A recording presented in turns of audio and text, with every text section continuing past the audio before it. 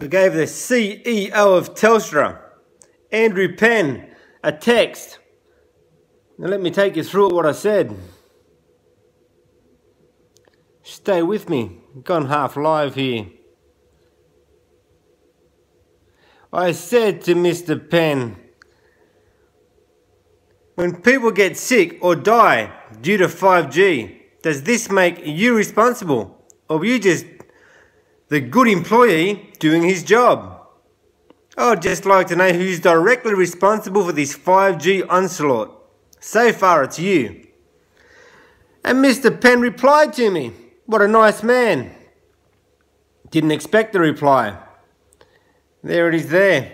I understand your concerns, but all Telstra mobile base stations are compliant with the relevant Australian safety standards and have given us the green signal for overall assessments of health and safety impacts.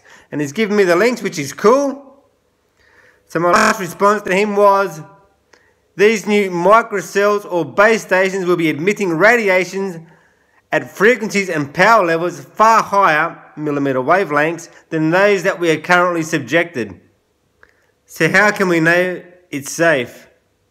Can it truly be proven this microwave frequency band is safe? He hasn't replied to that one, but I'm going to take you through the links that Mr. Penn gave that we can all go to check to find out the safety of this. So you got the World Health Organization, who's Geneva, Switzerland, who's approved it. You can run right through their website and find out why they believe 5G is safe. He also left ARPANSA. So I went to their site. Oh, account suspended. Not sure what that's about. But he also left down the bottom here, telstra.com.au/consumer-advice, basically. Anyway, check that one out. I found some interesting stuff in there about 5G. It asks what is 5G, it explains it. There's heaps of information for you to do your own research and find out if you believe what they've been told is safe. I mean, they can only run off the information they're given before they push it forward. He believes the information he's given that it's safe, so he's going ahead with it. Where did I go? Again, we go into these links, and there's a lot of decent information. I'm actually trying to find... Damn it. Stick with me. Damn it again. But again, you know, in any government job, who's to blame? This is why all government-ish work, there's no one to blame, because he can say, well, I only took their advice. Then they pass us down the line, someone else, well, I only took this person's advice on their research. No one ever takes responsibility because no one's directly really responsible. But I say, well, mate, you put it forward, you've read it, you thought, you believe their advice, you're the one responsible. We've all got choice.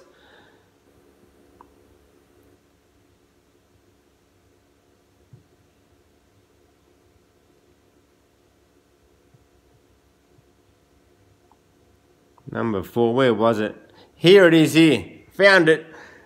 What frequencies is Telstra using for 5G? The initial radio frequencies that will be used for 5G in Australia are 3.5 GHz and 3.6 GHz, which are in the existing model mobile brand. In future years, radio frequencies in the millimetre wave band at 26 to 28 GHz are expected to be used for 5G in Australia. So they're already telling you what they start with isn't what we're going to be subjected to. They're going to be putting up this frequency millimetre wave microwaving way higher in the future. When you read through all this, it also says though that it also is in the broad spectrum of the safety region that it can be transmitted. It's all safe still. But it's just going to show they intend on putting this at a way higher band in the future. So where does it stop? They can do what they want in the future, put it on us, we won't even know when they've turned it up. Again, when I've read through this, I didn't think it was a safe frequency band they were using, other than other things I've read. They say it is. You make the call. They're going to change it in the future to go higher. That's right. No, they said they're basing it on, it's still in the actual, damn it, it's in the frequency range which is safe, but I didn't find anywhere where they said they've actually tested the 5G frequency for safety. They've just, because it's in the range of what previously existed, they're going off previous research. Bit confusing, but anyway, there it is, people. You can go there yourself. You can go to Twitter, Andrew Penn, go to his Twitter account, look for the response and go through it yourself. Do your own research. I don't think what he's sent out and checking all these advice he's been given is that reassuring at all, that it's safe.